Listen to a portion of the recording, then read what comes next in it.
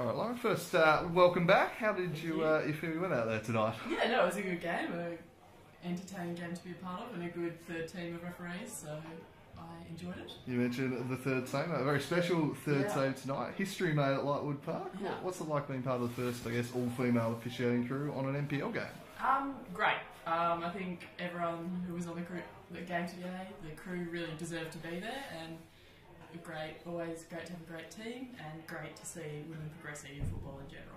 It was a good game, and I thought that the players, it was a great game to be a part of. Everyone was in good spirits, very friendly game, so I enjoyed it. Do you think, I suppose, this can inspire perhaps the next generation a bit? They can look up and go, you know what, gender's not going to be a barrier when it comes to refereeing? Yeah, hopefully, and I do remember back when I first started refereeing, we had some female referees come down and referee like a subject cup final, I believe, so that was a bit of inspiration for me. So, what's the most important part of refereeing to your mind?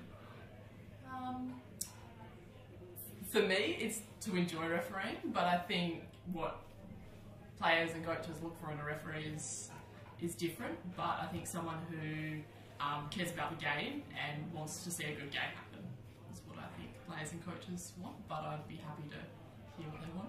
How's your time going up on the W League panel? Yeah, no, it's been good. Obviously my third season last season as an assistant referee on the W League, so I was getting plenty of games, living in Canberra, a lot of Canberra games and a couple of Sydney games, and really enjoying it. I really love the W League. It's a great league to be part of, and look forward to next season. What kind of a feeling do you get doing such high profile, I guess, leagues and competition matches? What's that like as a referee? There's a bit of a buzz, but I think lots of different leagues and lots of different levels, they all have their buzz and their, people definitely get into it all across, just from your social level to your W League. It's very enjoyable. So how far are you looking to go with the refereeing? Are you looking to keep going higher and higher with your own career? Yeah, definitely. I think I really enjoy being part of the W League, and I'll keep that up. In terms of my eventual goals, that's something I'm always thinking about and working on, and I don't really have a set goal, but it's definitely something that I will continue to work towards and be involved in for a long time. I do really enjoy refereeing, so hopefully there's opportunities to continue doing it. What's the biggest difference, I guess, is the standard scale? Is it speed? Is it pressure? What's the thing that you've noticed?